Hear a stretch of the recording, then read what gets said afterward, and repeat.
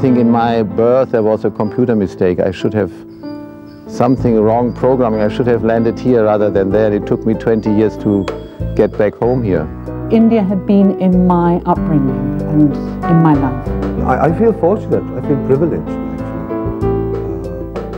to be in India, to be a foreigner in India that's been able and has been allowed to make it my home. When my husband died in 1976 of cancer, and people asked me, are you going back to England? I was quite amazed that anybody should even suggest it, because India was my home, and India is my home, and I just love it. I miss the noises and the smells. Everything's very acute here, and once you get sort of hooked on that, it's really hard to enjoy other places. By foreignness, in one way, people are more attracted to, for example, a man who is a para from Europe or a commander from Europe. Or sometimes in a village, you know, people would say Angrez, Angrez, but it's not said in an unpleasant manner. It's just said to show that you know, you're different, which actually was more felt by the people than by myself. I felt very much part of it all from the beginning. I have now spent, if I take my childhood, 40 out of the 60-odd years I've lived in this country, so it's probably the natural place for me to be, really.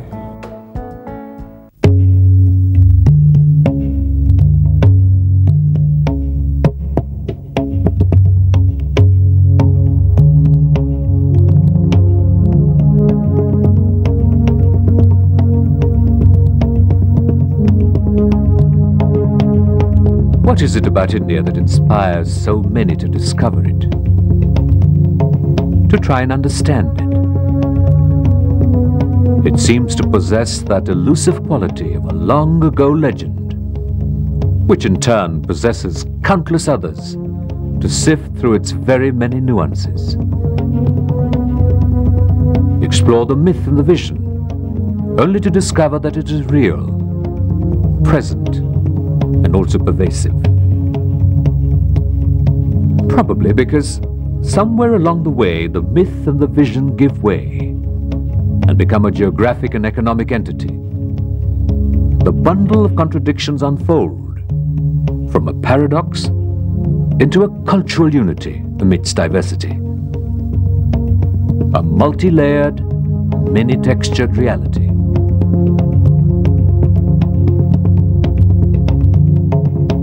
Enriched over time by explorers and travelers, traders and even plunderers.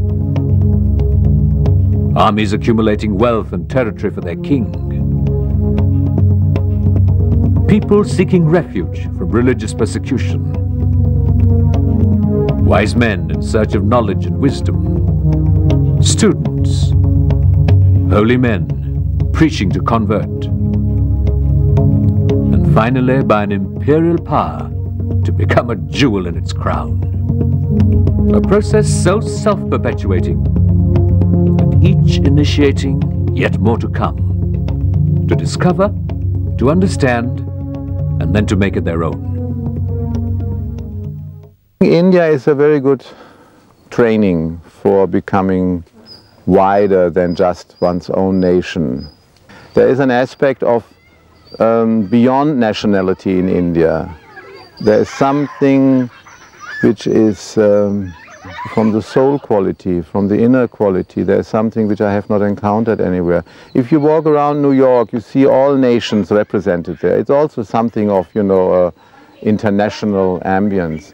But this is a kind of external internationalism. India has an inner universal or international strength and power to which people are attracted. They feel it is not cancelling their own nationality but widening it, no?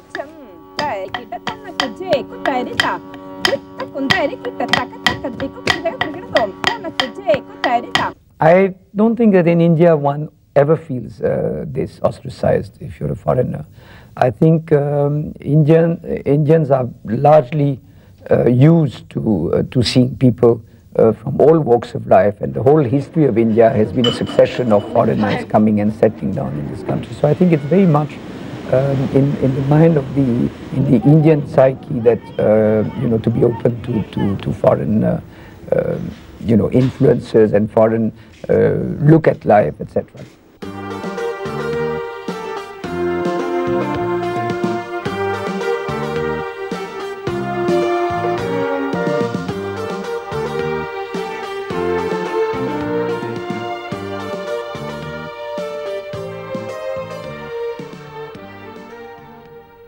India is like a salad, whereas America is like a melting pot. And what is the difference between those two?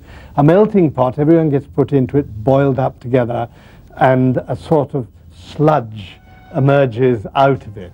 A salad, everyone is there side by side, your tomato, your cucumber, your lettuce, your whatever else it is.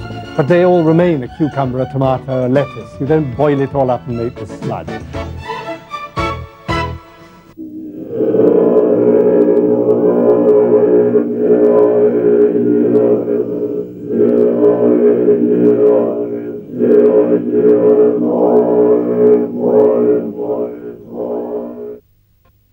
This confluence of influences and an inherent ability to nourish whatever is sown into its soil, along with the freedom to attain its full potential, is what India has been associated with through the millennia and even today.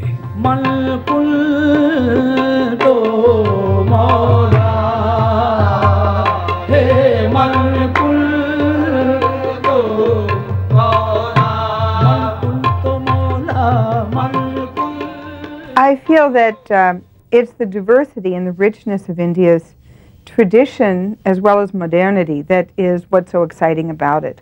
I mean, it's often said that we live in many centuries at the same time, even millennia.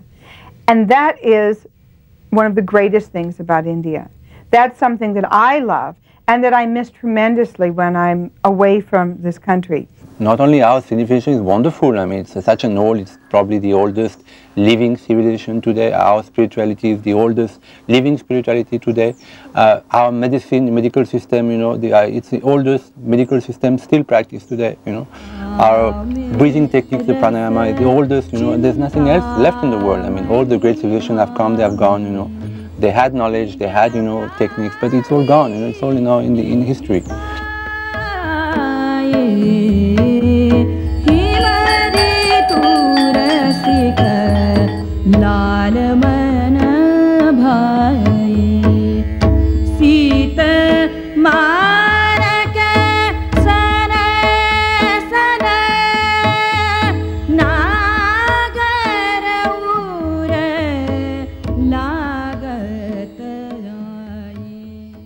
A land where things come together in a very remarkable way. I mean, one of the things which fascinates me most about India is the religions of India and the way that they have this history of living together in a way which is quite remarkable when you think of the religious wars and strifes that there have been in the West and indeed in other parts of the world. Again, India is a land where people of different ethnic origins come together and somehow live together. India is a land where people speaking many different languages live together without feeling the need necessarily to change those languages or anything like that. So I think India is a land of great variety which somehow or other holds together.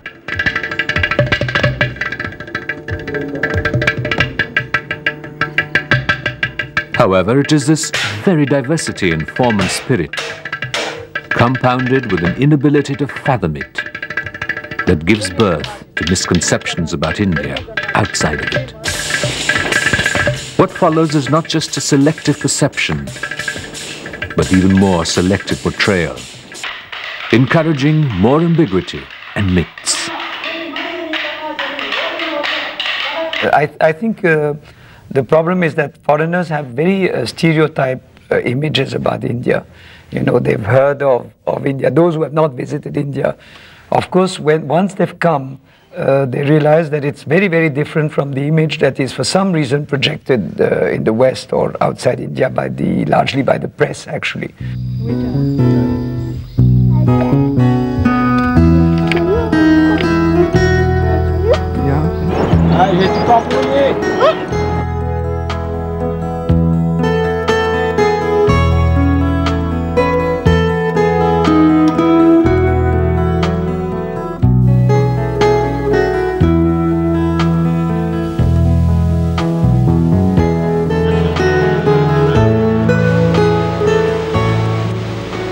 When you come to India, you don't, I mean, you come with all these cliches and yourself, are part of that prejudice. So because I've lived in India a long time, because I'm married to an Indian, because I've traveled all over this country, and I feel an empathy for the people I start thinking like them and think in their way.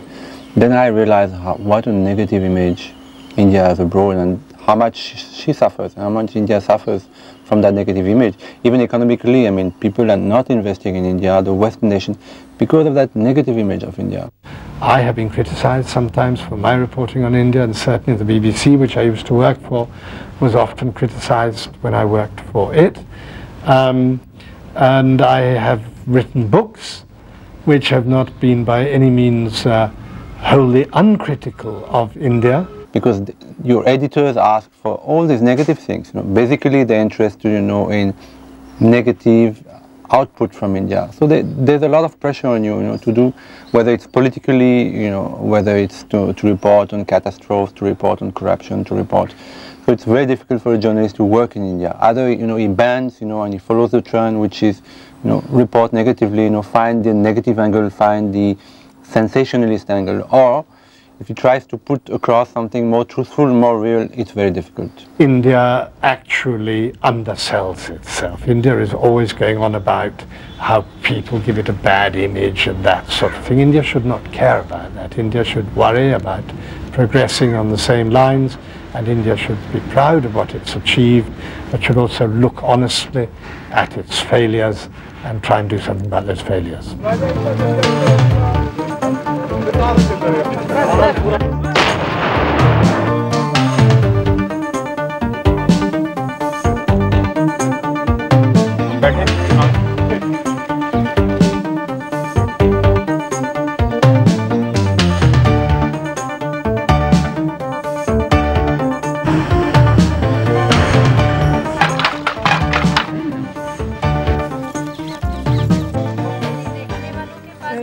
In 50 years, what India has been able to achieve in the form of agriculture, we've been able to feed 950 million people, which is not an easy task, with our agricultural revolutions.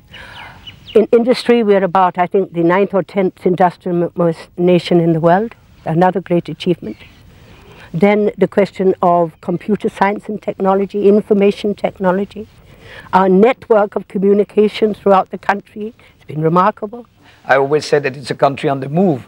It's a country that is opening up. It's a country that's liberalizing. We waited a little long, but it has happened, and I think it's now India is really on the right, in the global market, on the right track.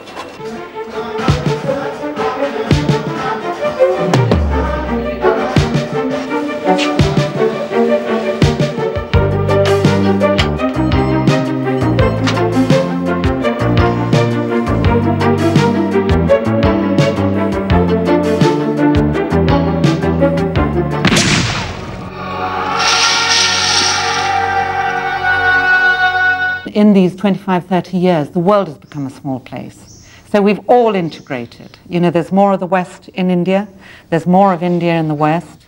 There's so much more interaction with the entire world on all levels, whether it's business or craft or tourism or education. There's so much more traveling. There are people from outside here, people from here outside. I think that that's the biggest change in my experience. So we've moved from